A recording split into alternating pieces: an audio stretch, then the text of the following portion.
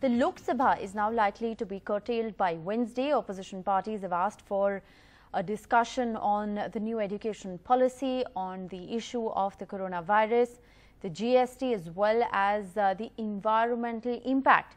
Now, the Lok Sabha session is likely to be curtailed by Wednesday owing to the COVID-19 pandemic.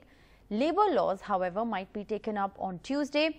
GST might be taken up during 0 hour, and a decision on the curtailment of the Lok Sabha has been taken after 2 ministers and 1 BJP MP tested COVID positive. All parties, we're told, are in support of the curtailment of the session by Wednesday. After 45 days, if the situation improves, there could be yet another short session of the Lok Sabha. So the big story that we're tracking for you is that the Lok Sabha is likely to be curtailed owing to the COVID-19 pandemic.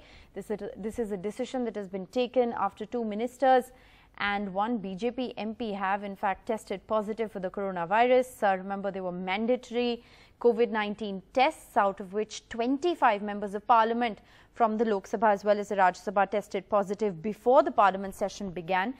Those members of parliament, of course, were asked to stay away from the session.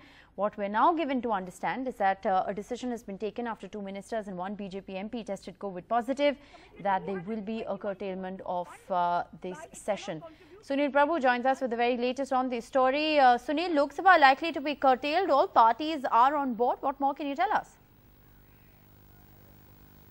Well, there was a business advisory committee meeting where it was finally decided that it will be left to the speaker to decide when to curtail the session.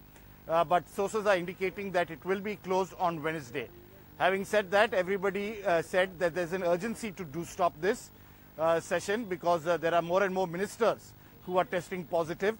And now, of course, as you're well aware, journalists like me, members of parliament, everybody has to go through a test on a daily basis. And I think somewhere down the line they have said, and I'm quoting Mr. Kalyan Banerjee, who was a member of the Business Advisory Committee, who said that we understand that there's a constitutional urgency and crisis to hold this session. That fulfillment has taken place now, and it's in that backdrop, given the fact that, the prevailing situation is not good at all, they would like and urge that Parliament be curtailed as soon as possible. Having said that, the government is very keen on passing the labour laws on Tuesday, and that is the reason why it will be taking up those 3 important legislations in terms of labour laws on Tuesday before it goes to the Rajya Sabha.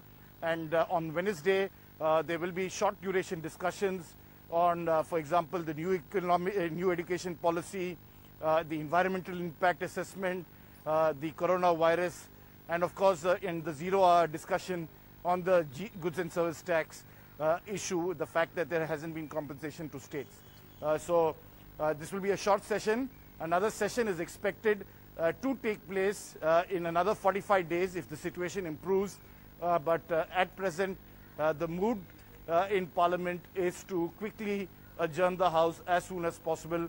And given the present situation, they are all keen that this takes place as early as Wednesday.